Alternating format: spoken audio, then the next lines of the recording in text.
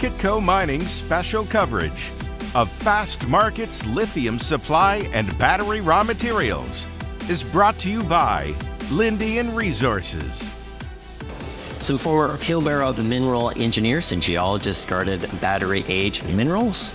Gerard O'Donovan is CEO. Gerard, welcome to Kitco. Thanks, Michael. Thanks for having me. What are you focused on at Battery Age? So our primary focus is our Falcon Lake Lithium project in northwest Ontario. It's an early stage exploration project, which we're imminently about to start drilling. Why I like it, why I was drew to the project. It's in a really good jurisdiction in Ontario, very well supported from a provincial level. But our project has a lot of historical exploration success. It was drilled in the 50s in 2014, 2016, and demonstrated some really good thicknesses in the intercepts, good grades, and it was very close to surface. So that wasn't drilled much more, and work stopped, and we believe there's huge potential, and we're about to get stuck in and find out what's in the ground and how much we have, so it's really exciting. So Gerard, as noticed, you were with Pilbara Minerals before, then you've come up to Ontario, but there's a couple of people from Australia that have made the trek up to Canada. Yeah, there is. So I'm ably joined by two ex-Pilbara guys as well. So Nigel Broomham is our GM of exploration. He was head of geology at Pilbara, so went through the whole exploration phase into resource development and into production. And then we have Taylor Smith, who's our lead exploration geologist. He's on the ground in Ontario in Armstrong, leading the drilling campaign that's about to start. So two exploration guys, and scattered amongst Canada are many people who've been experienced in lithium development in the Pilbara. Ken Brinston is a mentor of mine. He's obviously at Patriot, Chris Evans at Winsome, and many other good guys, Alex Cheeseman at Critical Resources. So yeah, it's a really exciting time for Canada in general and North America, and really excited to see how we can contribute to that whole development. Just to confirm with this, Gerard, so it's just that Australia, there's been a lot of development, there's been a lot of focus on what's happening in lithium, less so in Canada right now. So you're seeing people that had success with lithium, the lithium sector in Australia, coming up and then taking a hard look at Canada. Sure. Yeah, the supply chain has been built out pretty quickly in North America, and it provides great opportunity for Canada in general. Traditionally in Australia, we've mined and we've taken that product and we've shipped it to the Asian markets. The benefit of North America is the integrated supply chain is here. There's a North American market that is developing quite rapidly, and I think the Australian ethos of rapid development and getting in and getting the projects done is going to ably assist Canada, and is going to provide that raw material to ensure that the supply chain is built out. Talk about that supply chain. I mean, you're still early right now, but you're really taking a look at that. Why is that important? What is it in terms of the factor making a successful project? Well, we saw a niche in the market for us in Ontario to develop maybe a smaller project quickly. There's some major projects in Quebec, but the investment is there. So all the OEMs are now investing in Ontario, all up the east coast of America. Take Detroit for argument's sake, a historical automotive town, is revolutionizing itself with EV manufacturing plants being constructed. So they will need raw material supply. And, I'm a massive advocate of hard rock spodumene. I think spodumene is king. And I think that will be the source for the raw material to build out the supply chain and to build out those conversion facilities, and then those battery manufacturing facilities, and into the OEMs and the EV manufacturers. Expand on that. So within the space of the lithium sector, you can have your clays, I guess, kind of down in Nevada where we're here. You have the brines down at the salars. Then you also have people are like, how would you say, looking further ahead, or on the to be developed or to be determined would be a direct lithium extraction from various brines. But you say that hard rock is going to be king. Why? It's a proven technology. It's a proven extractive method. We know how to do it. We've done it before, and many groups have done it before us. And it's consistent. You know what's in the ground. The rock is the rock. When you drill it, you get your results, and you can determine the pathway forward. I think the jurisdiction also helps. The support in Canada with respect to the development of mines is progressing at a rapid rate. So And also, spodumene production has been proven for many, many years. I do believe there will be a place for the likes of DLE, for example. It's coming, has been proven at a commercial scale yet, probably not. So that's why I'm a big advocate for hard rock spodumene. I think that is where the market is now and for the foreseeable future, until some more of these technologies, which will come on, are developed and are commercialized. Let's just go to the project that you're focused on in Thunder Bay. What's the community like around it? Who's some mines that are close to you? Yeah, so Thunder Bay is a town of about 100,000 people.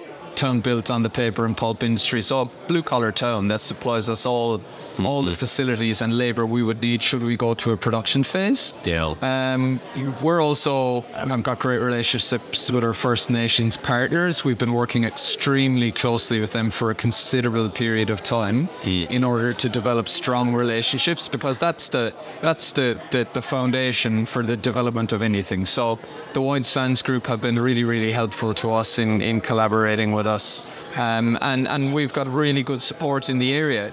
With respect to mines, there's quite a few mines developing in and around the Ontario region. Critical Resources, you obviously have Frontier in the region. Green Technology Metals are in the region. RockTech are there. They're obviously ploughing a different path with respect to taking their concentrate to Germany.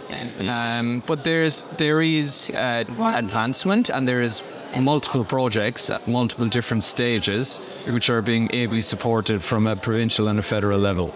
Are you funded? We are funded. We are funded for drilling. We're funded for summer campaign and beyond. But we rapidly want to move quickly. That's the way we operate. That's the way we do things. We did it at Pilbara. It was, first hole to production in just north of 3 years. It was a rapid development process. Permitting and environmental permitting is something we will take seriously in Canada as well, and we will kick off our baseline surveys pretty quickly to shorten our critical path. So we have the money, we will need more, and we will be looking for support. But we feel we're a great project with a great team, so why wouldn't you get behind us? These projects still are like a multi-year thing. So I think Lithium America's talked like about a decade or something for what they're doing. And then I think I hear on average like about 8 years if you want to get a project into production. Correct, Gerard? Depending on the size and depending on the strategy and depending on the concentration technique, for want of a better description. DMS plants, which we see a lot of the spodumene has big blocky crystals in Ontario and then in Quebec, is amenable to a simplistic DMS extractive technique. So has a low impact on the environment. So hopefully we're seeing there's also moves to expedite permitting regimes. And if that happens, then that could open up a whole new pathway to development. Also depends on the scale of the project. So what we like about ours is our per current mineralization is thick, it's close to surface, which would be amenable to an open pit mining technique.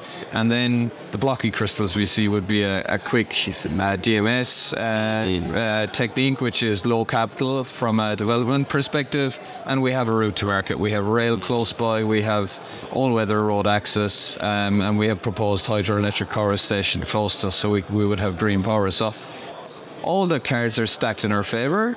It's up to us now to get drilling. It's up to us to understand how much we have in the ground, and it's up to us to push this forward. Just clarify, you mentioned blocky crystal. What does that mean? So spodumene is formed in crystals. You can visibly see it. It's in the rock, in the host rock, in the pegmatite rock. Generally, if you get bigger crystals, they liberate easier. So what that means is when you crush the actual pegmatite, it frees up the spodumene crystal, so the crystal becomes liberated or free. And if it's of a size, say, greater between 1 to 6 millimeters, a very simple DMS separation, so dense media separation, enables you to extract that spodumene crystal, and that's your product, that's your concentrate product. If you have finer crystals, you then may have to consider, more advanced methodology with milling and flotation, which is a bit more capital intensive, but it then increases your recoveries and your ability to extract maximum value from the resource. So what we see right now, and what seems to be common across Canada, is that it is big crystals, which is good for DMS extraction. In the junior resource space, a good way to actually determine if a project, if a company is looking viable, is if like people have done it before. Now, the critical mineral sector is hot. Lithium's hot. We've seen a lot of people that have had experience or have had past work in the precious metal space that they've come over to the lithium side right now. How much is that transferable, Gerard? So if you're looking at company X, and then this person has had a successful outcome with, say, their silver company, and now they're getting to the lithium space, and they're doing like a vanilla, say, hard rock, something in Ontario, Quebec, wherever in Canada. How much of that skill space, how much of that skill overlaps, or how much of a gap is there? Yeah, it's a good question, and we do see a lot of gold companies rebranding into lithium plays for obvious reasons. Geology is pretty similar. There is an element that is transferable, but the processing of spodumene and processing of pegmatites it's a complex process. When we developed filbert minerals, it took us quite a while to refine our process and to get up the recovery curve to maximize the value we were achieving.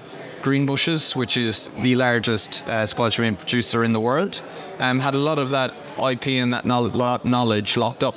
So it took us quite a while. So to be completely honest, if people think they're just going to flip and become a lithium producer overnight, it's not as simple as that. And I hate to be the one to say that. We can develop a project, but can you maximize the value you extract from the project? You know, you look at Pilbara Minerals, they got up the curve so quickly, and I take my hat off to them, and I still have many friends there. Dale Henderson presented today. You know, a $15 billion company. When I joined it, it was sub 100 million, and they've got, $2.5 billion in the bank. That was done through a lot of hard work, through a lot of understanding of processing, and through a lot of work which got them up the recovery curve, so to maximize their revenues. So there's not a lot of people out there, Michael, who've done it.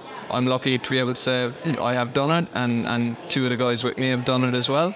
And there's a small pool to pick from, and a lot of them are in Canada.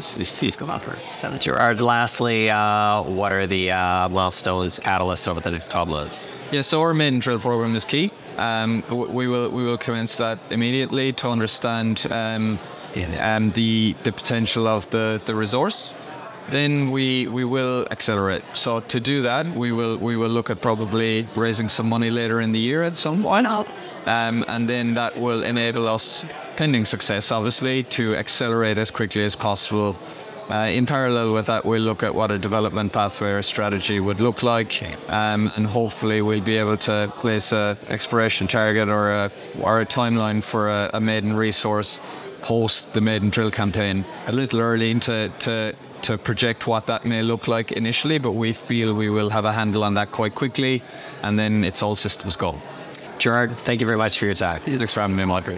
My name is Michael McRae with Kitco Mining here at Fast Market's 15th Lithium Supply and Battery and Raw Materials 2023 event. Kitco Mining's special coverage of Fast Market's Lithium Supply and Battery Raw Materials is brought to you by Lithium Resources.